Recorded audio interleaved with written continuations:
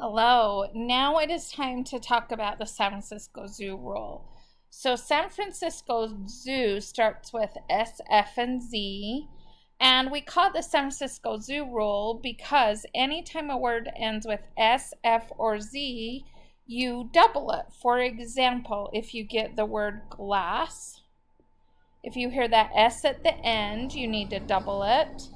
If you hear the word jazz, you hear that Z at the end, you double it. If you hear the word cliff, if you hear that F at the end, you double it. There is no markings for the San Francisco Zoo double rule. You just need to remember to double it. The other markings are the same. If it's a blend, you mark the arc. If it's a vowel, you mark with an S. Vowel, you mark with an X. Blend, and vowel. So you mark them the same, but you just double that letter at the end. Okay, the other part of this lesson that we talked about was plurals. And we said if you hear this sound like in cups, if you hear that S sound, then you just add an S. But if you hear the Z sound, like glasses, if you hear that Z sound, it's an ES.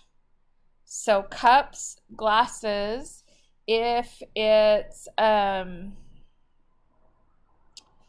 flip, if you change that to flips, you add just an S. And if it's let me think of an ES word. Misses. She misses the shots. That's a Z sound at the end, so you're going to do an ES. Whenever you add plural to a word, you don't need to mark the vowel. You don't need to mark the blend. You only mark the plural at the end by underlining it. So this is saying that you're adding the plural to mean more than one at the end of it. So let's practice writing down some plural words and some of the doubles for the San Francisco Zoo rule. So the first word I want you to write down is puff. Oh, actually, sorry. The first word I want you to write down is strips. Strips. Okay, the normal strip would have a 3-letter S blend and the vowel marked, but because it's a plural and we say strips, you're going to write that 3-letter blend, the vowel, and the consonant that's after. But since you hear the S sound, strips, you just write the S with an underline.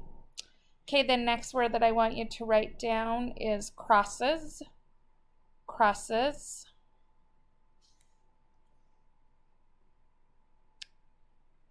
Okay, so this word normally would have a blend, a vowel, and then because it ends with an S, the San Francisco Zoo rule, you would just double that S.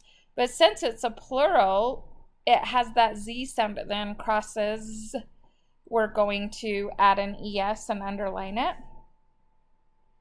Okay, the next word I want you to write down is cuffs. Cuffs.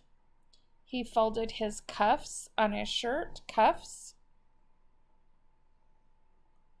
Okay, now this one is a double F because it ends with that F sound, but it has the S sound with the plural cuffs. So you underline that S. And the last word that you'll write down is buzz. Buzz. Okay, you're going to sound out those letters B-U-Z-Z. And this one, because it's not a plural, you are going to mark the vowel on this one. It's Z-Z because of the San Francisco Zoo rule, and then you'll mark the vowel.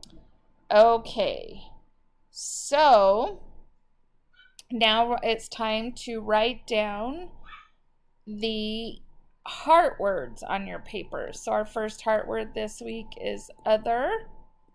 Heart the O. Now write down many. Many is M-A-N-Y, heart the A.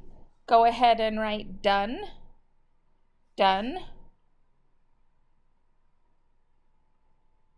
If I'm going too fast, pause the video. But done is spelled D-O-N-E, heart the O. And then we write down there. There. And remember, there's two kinds of there. And there's a couple ways you can heart them. The first way is to heart all three letters. That's the way we've been practicing.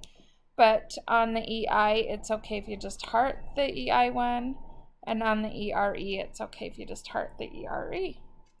Okay, that is what your paper should look like. You should have 4 of the San Francisco Zoo or plural words written down, and then your 5 heart words written down. Turn in your paper to Miss Hackney, and she will give you your Reading Horizon sheet.